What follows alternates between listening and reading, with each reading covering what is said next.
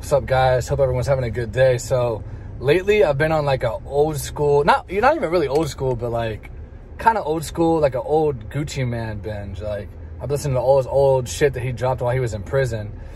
And at that time, I don't know if anybody remembers this, but he was dropping a lot of material. Literally every other week, it seemed like he had a new mixtape out. And he dropped easily close to 200 songs over that 3-year period from 2013 to 2016. And man, I had forgot how hard this shit was compared to his new post-prison output. It is just so much better. It's not even close. It's not even in the same ballpark of quality and amazing songs. And listen, today I want to talk about one of the hardest songs he's ever put out. And I don't even think this was originally his song, because after doing some research and trying to find the lyrics online, which, by the way, the lyrics are all fucked up on Genius and everywhere else you look. And a lot of his old stuff, the lyrics are fucked up. But it's called, on when he dropped it, on the Lunch mixtape, he did breakfast, lunch, and dinner. I think they all dropped the same day. And on the Lunch section of it, he had this song with Trinidad James, and he called it Gucci Mane and Trinidad. But the song was originally called No Hook. And I think it was originally Trinidad James's song, because he does the chorus on it and he has the second verse. But man, this shit is hard as fuck. Like, Gucci, I miss the ruthless Gucci Mane.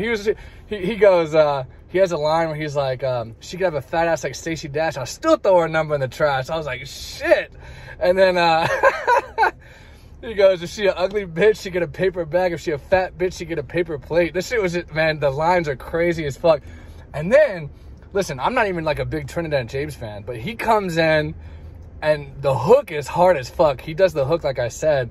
And then he comes out on the second verse and he just goes fucking crazy. Like, it's unbelievable. His verse was crazy too. There was one line though that Trinidad James has on it that is a little confusing, and if anyone could clarify it for me, like I said, the lyrics are fucked up online. I don't know exactly what they mean, but this motherfucker says something about these bitches love me, these guys are hating or something like that, and then he goes, I need a bisexual, and then he kind of says, I can't fuck with a hoe if she's not bisexual or something. But the line kind of sounds like he's talking about like he's bisexual or something, or like he's into guys and girls or something. Very confusing line, but the verse was still hard as fuck. I'm telling you, man. So go check that song out. If you go to YouTube and you type in Gucci Mane and Trinidad, it should be like the first or second song on there. And the beat is hard as fuck. I think Shorty Red produced it, who's produced a lot of stuff with Jeezy and a lot of stuff with Gucci too. But man, these verses and the beat is fucking bananas, man. Like, so much better than the shit he's been dropping in the last like couple years or whatever. 4 years, 5 years. Like, the hardest shit was during that, in my opinion, was during that time when he was in prison and shit. Because his post-prison stuff, like I said, is just terrible. Man, go check that song out. Hard as fuck. That's the Gucci Mane type of shit that I love, man.